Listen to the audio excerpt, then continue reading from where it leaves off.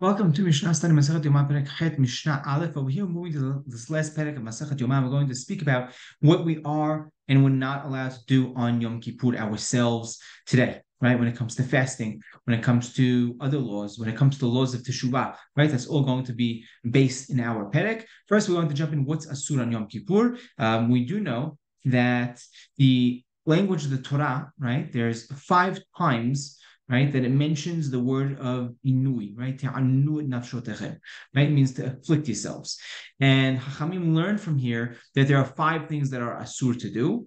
We'll see all, 4 of them are going to be asur midrabanan, and really the connection is in asmachta, just a hint in the pasuk. One of them is going to be, asur, and, hayab karet for. And that's going to be eating and drinking on Yom Kippur. The others we'll see is asur, and if a person violates them, they're hayab makat mardut, right?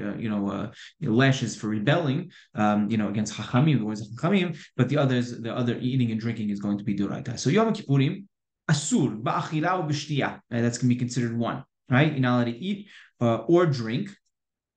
We'll see the sizes of it in the next Mishnah. Rambam actually has it as part of this Mishnah, right? But we'll see that it's going to be the size of a big date with a with its pit, which is a little bit smaller than the size of a kapetza. And drinking is going to be melo lugma. We'll see later on, right? Which is a cheek full, right? If you move all of the liquid to one side and it's sticking out, right? It bolts out. That's a cheek full.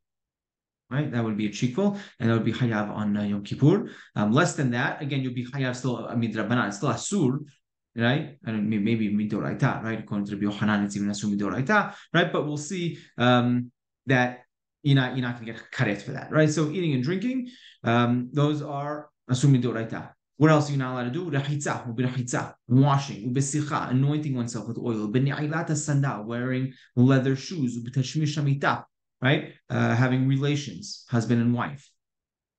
Period. Now, Hamelech ve'akala yirchatzu et penehem. Ve'achayat tin'olot sandal divrei Rabbi Eliezer. Right? So seemingly, according to the Yerushalmi, at least it seems like all this is the words of Rabbi Eliezer. A king and a newlywed, right, a new bride, is allowed to wash their face, right? A king always has to look presentable and handsome. Melech biofio tehazena einecha, right? From Pasuk from Yeshaya. And the kala also, we don't want her to be mitkaneh al ba'ala, right? We want her to always look pretty in front of her husband, and therefore we allow them to wash their faces. That's according to Rabbi Eliezer. Chachamim say no, it's not allowed, but halacha is like Rabbi Eliezer, and that's how Rambam posek in the Mishneh Torah as well.